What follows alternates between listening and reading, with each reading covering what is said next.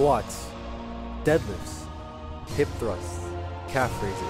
People know that these exercises help you jump higher, but do you know the reason why? When you're jumping, you're extending in your hips, your knee, and your ankles. 3 joint extensions, calling it a triple extension. If you've been doing vertical jump training for a while, or you're just an athlete, then you probably know about this already. However, I don't think that enough people know about the triple extension. People should realize that jumping is a compound movement and doesn't just involve your legs. Power and strength coming from that hip thrust and knee extension and that ankle plantar flexion is where 70% of your vertical jump comes from. The other 30% coming from things like your arm swing, your core, and your technique. But that's for another video. When you're jumping higher, you want to prioritize working on these 3 extension movements. Now let's start with the hip extension. When you're bending down to pick something up, you're bending at the hips. And when you're coming back up, that's the hip extension movement. People don't notice that hips play a key part of jumping higher. These are a few hip extension exercises that I like to do in my training that help me a lot. Deadlifts and hip thrusts are a must-include exercise for bounce. Since you could really stack on the weights on these exercises, these are really good for the strength aspect of the hip extension. Exercises like kettlebell swings and kneeling jumps require a more explosive movement. Incorporate a combination of these into your routine, depending on which you like the best. For more of a challenge, you can do a superset of one of the strength movements combined with one of the explosive movements. This is a form of contrast training which helps with vertical jump a lot. Knee extension is probably the most important out of all 3 extension movements, and it's probably the most common way of training to jump higher. When most people think about exercises to help you jump higher, many think about the squat, which is true. Full range of motion squats, quarter squats, half squats, box squats, Bulgarian squats. I can name a ton of different squat varieties to help with the knee extension. From my experience, I suggest training from all ranges of motion in the back squat. Yes, when you jump, you're only going down to about a quarter squat position, but you don't only want to train at that position. Being strong from all angles will definitely maximize on your jumping potential. Explosive knee extension exercises such as weighted squat jumps, single leg step ups, depth jumps, and seated jumps, including these play a key role, and just jumping in general. And I believe all these exercises are important to add in your routine. Lastly, and the least important extension movement, but still an important movement, is the ankle extension. Some people say calf raises don't do anything. Some people say that calf raises are the main reason why they're dunking. Both are wrong. It doesn't do nothing, but it's also not a game changer. Still, it is important to work and train it. Standing calf raises work on a muscle called the gastrocnemius.